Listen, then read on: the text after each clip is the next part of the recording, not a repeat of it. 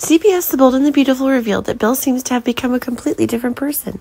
We can't understand why Bill would choose a difficult path when he has so many opportunities to choose from. Bill's determined to save Sheila when she's clearly a very dangerous person.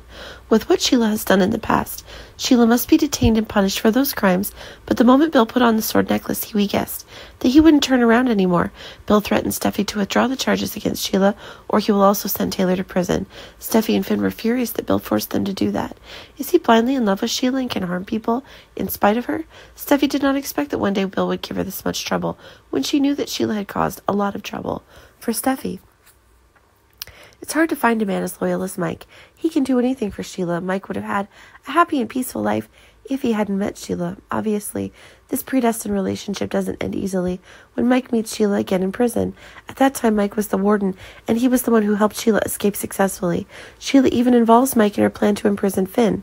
Mike was then arrested by the police while Sheila successfully escaped.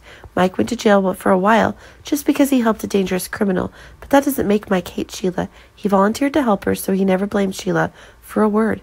That proves that Mike's love for Sheila is not simple. He's willing to go into danger and help Sheila without caring what the consequences will be. But what does Mike get in return? Clearly, Mike has no interest in collaborating with Sheila. If it's a partnership, then both sides benefit. But in this case, only Sheila gets the benefit, and Mike is the one to bear the consequences. Mike loves Sheila, so he's ready to sacrifice for her.